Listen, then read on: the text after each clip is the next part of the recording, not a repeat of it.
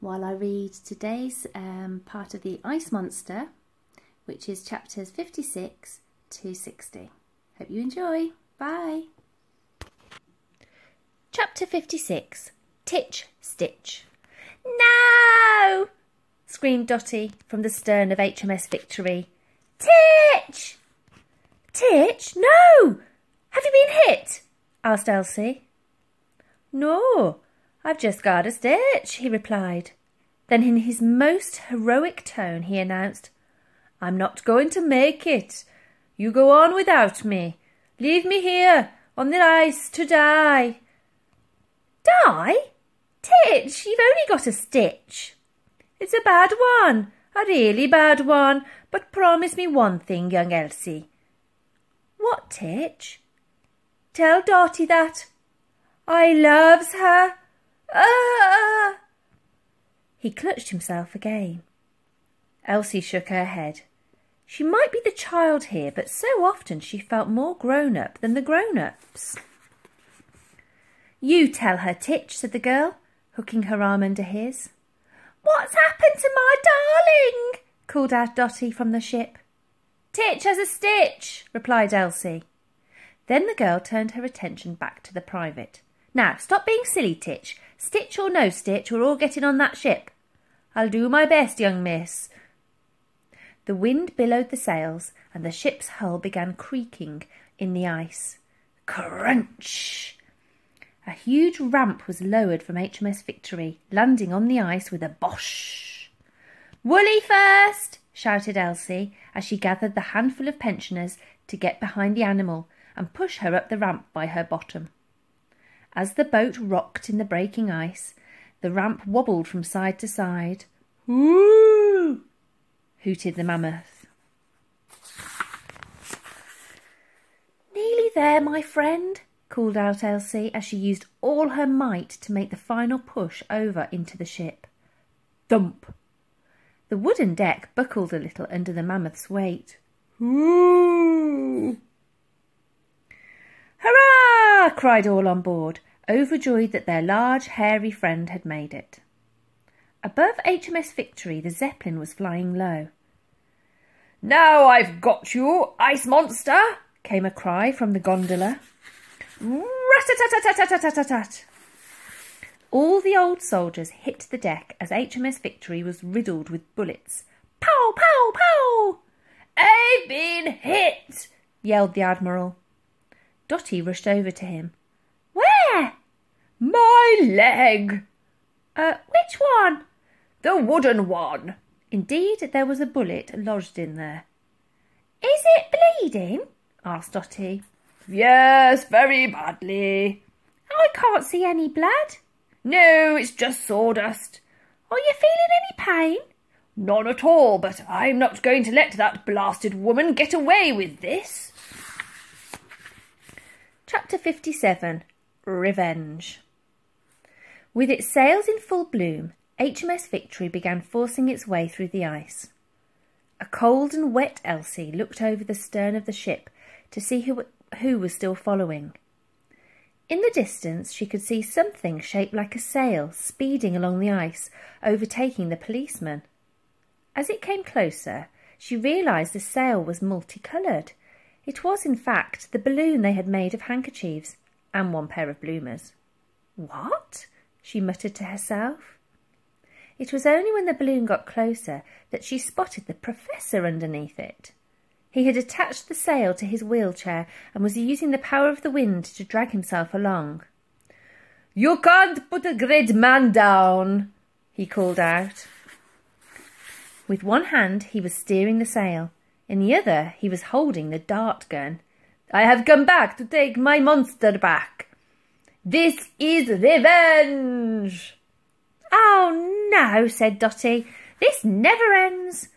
She called out to the Admiral, Faster, faster! It's the ice, the man called back. It's so thick we can't go any faster. Look! She pointed to the Professor. Maybe we can kill two birds with one stone, replied the Admiral, setting a course straight for the newly built Tower Bridge. Looking across to the riverbanks, Elsie noticed that London had woken up and crowds were beginning to line the bank of the Thames. Much to her surprise, Londoners began clapping and cheering. They were clearly delighted to see this magnificent beast, the mammoth, brought back to life, and aboard Nelson's old warship, no less.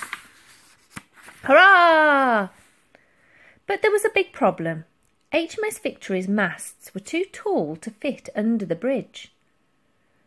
"We're not going to make it, Admiral," called out Titch from the bow of the ship. "We need to get that bridge open," the Admiral called back. Elsie spotted a group of a dozen children loitering on the bridge. The unmistakable figures of the Sticky Fingers gang. "Elsie!" they shouted on seeing her. "Open the bridge!" she shouted back. "Up! Up!" Immediately the gang began scaling the bridge to find the control room. The Zeppelin was now just behind the ship and gaining on them. Fast. Clunk. Whirr. Also gaining was the Professor, who fired a poisoned dart. Ping! It lodged into Buckshot's pith helmet. "Look where you're shooting, you ruddy fool, or I'll blast you to smithereens!" she cried. "Then get that preposterous contraption out of my way!" The Professor fired again. This time the dart struck the Zeppelin's huge envelope of gas. There was a loud farting noise as air began escaping. In a fury, Buckshot trained her machine gun onto the Professor. "Rat-tat-tat-tat-tat-tat-tat-tat! Missed!" called out the Professor. "Check your wheelchair, you old fool!" He looked down. Indeed, she had blasted it out of existence.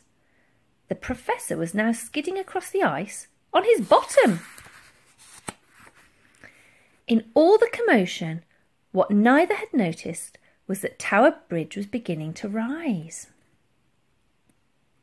The front mast of HMS Victory just clipped one of the sides of the bridge as it opened. Scrape! "Hurrah!" shouted the soldiers on the ship as HMS Victory passed under the magnificent bridge. "Hoo!" hooted Wooly, joining in. The Admiral looked around to see not only Lady Buckshot looming right behind him in the Zeppelin, but also the Professor skimming along the ice at the stern. "Order those scallywags to lower the bridge, quick smart!" ordered the Admiral. "Down! Down!" shouted the girl to her friends. Right on cue, the bridge began to lower. The machine gun blasted, once again ripping through the hull of the Victory. Rat! Tat-tat-tat-tat-tat-tat-tat-tat! At the bottom of the Zeppelin, Lady Buckshot hollered her instructions to the pilot. "Up! Up!" "Darn," said the Admiral. "She's not going to fall for it." A tethering cable was dangling down from the airship. Using her trunk, Woolly grabbed hold of the end. "Ooh!" "Woolly!" exclaimed Elsie with delight. This was one smart mammoth. As the engines of the Zeppelin roared, the mammoth used all her strength to pull the flying machine down. "Help her!" called out Elsie, and the old soldiers rushed to hold on to Woolly to stop her being pulled into the air. "No!" screamed Lady Buckshot as the Zeppelin crashed straight into the bridge. Smash! The envelope full of gas exploded in the air. Kaboom! "Ah!" she cried as her gondola plunged right onto the Professor, sending them both down into the icy waters of the Thames. "Goo goo goo goo goo goo goo plug plug plug plug plug plug plug plug plug plug." "Hurrah!" shouted everyone on board the Victory. "Hoo!" hooted Woolly. The Sticky Fingers gang all waved goodbye to Elsie. "Good luck!" they shouted. "Thank you," she called back. "We'll need it." The Admiral addressed his crew. "Now, men, set sail for the North Pole."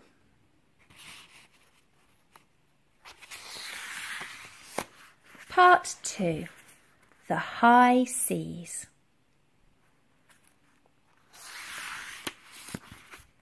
Chapter 58. Slicing Through the Ice. "Which way is the North Pole, sir?" piped up Titch. "Straight ahead, men," commanded the Admiral, pointing downriver. "Then, when we reach the sea, make a left." Just as the Mammoth's arrival into the city had been a cause of great excitement, its departure was proving even more so. Word had spread fast, and soon it seemed like every Londoner was running along the banks of the Thames, eager to be part of this awfully big adventure. The proud old Admiral saluted them, which made the crowds cheer loudly. "Hurrah!" "Woo!" called out Woolly, as she appeared to wave with her trunk. This made the crowds go wild. "Hurrah!"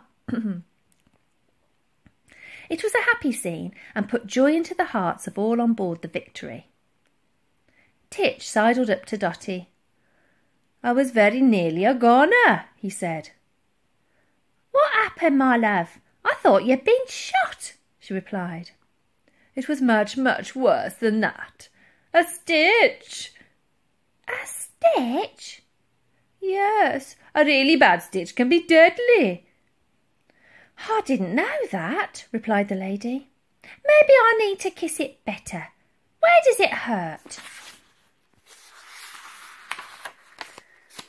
The old soldier pointed to his lips. "Here." They kissed. It was the shortest, sweetest kiss in the history of kisses, but the long-awaited meeting of their lips felt like fireworks to them, and they both looked light-headed as soon as they parted. "I think I need to sit down," said Dotty. "I think I need to lie down," said Titch. "This is no time for kissing, sailors," commanded the Admiral. "We have a ship to sail." As he gave his orders, the men went to work. Soon, HMS Victory picked up speed and began slicing through the ice with ease. As the ship sailed through East London, getting nearer to the sea, the ice became thinner. HMS Victory began sailing faster and faster until it passed out of the Thames estuary and into the open sea. "Hurrah!" cried the pensioners. "Hoo!" cried Woolly. "Port side!" ordered the Admiral. This was the nautical term for the left side. Waves were now hitting the ship, causing it to sway from side to side. The Mammoth had installed herself at the prow like an unofficial figurehead. Her trunk dangled down and covered the actual figurehead, which was a royal shield and a crown with a cherub on each side. Elsie sidled up next to her friend. "Looking north again?" she said. The girl gazed out across the endless sea. The North Pole was thousands of miles away. "We'll get you home, Woolly, I promise." With that she stroked one of the Mammoth's big furry ears. Woolly gently pushed her body against the girl as a way of saying thank you. "Hoo," she cooed. Chapter 59. A Diamond Dust of Stars. Days passed at sea. HMS Victory sailed around the furthest tip of Scotland and found herself alone in the deepest, darkest North Sea. Weeks passed. As the ship travelled north, the sea grew rougher and rougher. Waves as tall as trees crashed over the Victory. Splish, splash, splosh. Everyone had to work together to stop the ship from sinking, even Woolly. The Mammoth hosed up the pools of water on the deck with her trunk and sprayed them back overboard. Another night descended on the Victory, as at last they passed into calmer waters. The pensioners worked in shifts and slept in the bunks below deck. Woolly was too large to fit, so when it was time to sleep, Elsie stayed with her. Just like at the hospital, the pair of best friends snuggled up together. "Good night, Woolly," Elsie would say. "Who?" Woolly would reply, which if translated from Mammoth language means, "Good night, Elsie." The girl would tuck herself in under the soft fur of Woolly's belly. The mammoth would then shuffle her legs together to protect her friend from the cold. Woolly made the softest, comfiest bed, and at night, as they lay together, Elsie felt that she was home. Looking up, she could see the diamond dust of stars in the sky. Everything seemed so perfect. It couldn't last, and it didn't. Chapter 60. Ships ahoy! Ships ahoy! Came the cry one morning from the crow's nest of the Victory. All the old soldiers scrambled to the stern of the ship. There they jostled, eager to glimpse what their comrade at the top of the mast had seen. The sound of footsteps had woken up Elsie and Woolly too, and they joined the line of pensioners. The Admiral took out his telescope. A fleet of metal steamships stretched out across the horizon. "How many, Admiral?" asked Titch. "A dozen, I would say." "Can we outrun them?" asked Elsie. "We can darn well try." "Hurrah!" shouted the men. "Hoo!" joined in Woolly. The Admiral called out his orders to make this old ship go as fast as she possibly could. HMS Victory felt as if it were taking flight as it soared across the sea. Yet, even at full speed, it was no match for the modern steamships. "They're gaining on us!" yelled Elsie. "We're going at full speed," replied the Admiral. "Prepare the cannons." "With respect, Admiral, sir," piped up Titch. "We can't fire on our fellow countrymen." "No, you've got a point there," mused the Admiral. "We'll be hanged as traitors." "There must be something we can do," exclaimed Elsie. "How many barrels of gunpowder have we got?" Dotty counted them. 1, 2, 4, 3, 4, 9, 3, 7, 6. A lot. Counting was not her strong suit. "A lot, thank you, Dotty. I can count a dozen barrels. What if we rolled them out to sea?" "That's the most ridiculous idea I've ever heard, child. What a waste of jolly good gunpowder," replied the Admiral. "I haven't finished yet." "Oh," cooed the pensioners. "I will have no oohing on my ship," thundered the Admiral. "Do you understand me? Once you let sailors all ooh at one another, heaven knows where it will lead." The old men nodded, still smirking at their own naughtiness. "Ooh," called out Woolly. "And less of your cheek, please," said the Admiral to the mammoth. "What I was going to say," continued Elsie, "is that we should roll out the barrels one by one. Then we wait until the ships close in. Then whoever is the best shot takes one of those muskets and shoots them." "Shooting your own gunpowder?" thundered the Admiral. "I have never heard such poppycock." "With respect, sir," began Titch timidly, "I think the girl is on to something. It will create a smoke screen." "A smoke screen?" spluttered the Admiral. "Yes, and then we will have a chance of losing the ships." Right, men and ladies, change tack," boomed the old sailor. "When I give the order, now, I want you to roll a barrel into the sea. Titch?" "Yes, Admiral?" "Do you know your way around a musket?" "Well, the thing is—" He hesitated. The man was nervous. Only having the one medal, which was for service, the one all soldiers received, he had never thought of himself as a hero. And the last thing Titch wanted was to let everyone down. And the next chapter will be chapter 61. Bye-bye.